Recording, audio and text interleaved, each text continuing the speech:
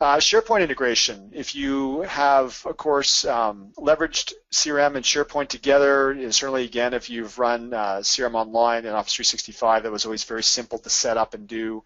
And so that has always been something that's been there.